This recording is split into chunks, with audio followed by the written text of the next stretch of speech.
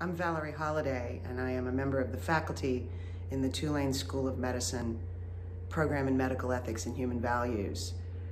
I think the reason why I'm so attracted to medical ethics and medical ethics education is because, particularly as we have seen in the last calendar year, the way that medicine and medical professionals are really at the border of what's possible in terms of where our country can go and what it can reasonably do.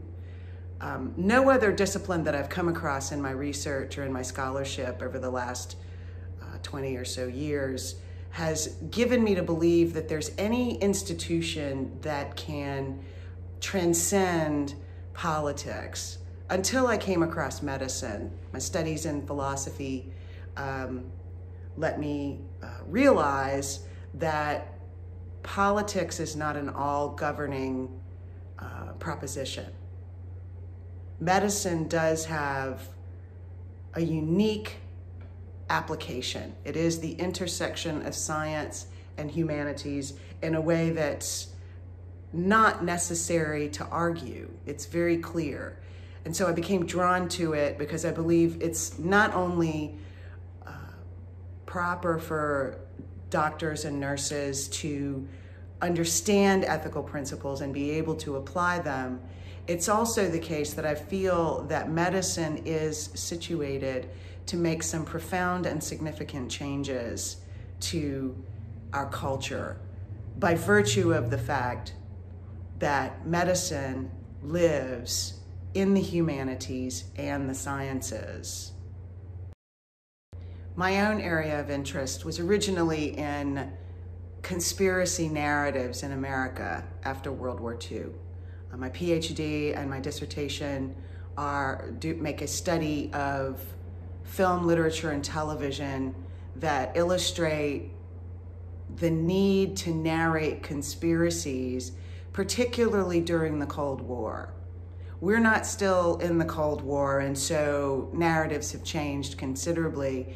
And while I am absolutely convinced that small, very circumscribed conspiracies do in fact occur on a regular basis, both inside and outside of government, it was my conclusion as the result of my research that large, grand-scale conspiracies are not really practical or logical, that they really do happen. I have retained my interest in critical theory. I used Marxist, feminist, psychoanalytic analysis to explore conspiracy narratives in America.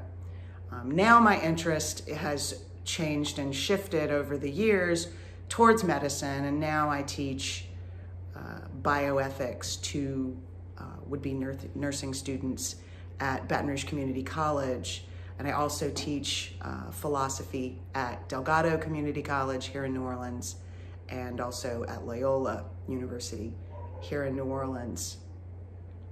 My degrees are both from Louisiana State University in Baton Rouge, and I have a Master of Arts degree in philosophy and a PhD in English literature.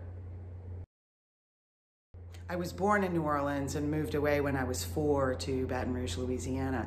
3 years ago, I returned to take a position at Tulane University in the dean's office for about a year before returning to a faculty position. I have been trying to get back to New Orleans all my life.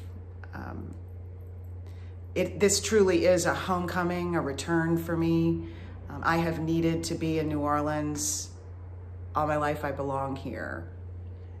New Orleans is like a bodhisattva, if you will permit me. The people who become enlightened and then give it up in return to go teach others. I have found my place and my peace in New Orleans because New Orleans is very permissive in terms of who you are and how different you are. There is a lot of room in New Orleans for a lot of different people. And there is room for me, and I found some space, and I now live in it with a great degree of comfort. I'm very proud to be a New Orleanian.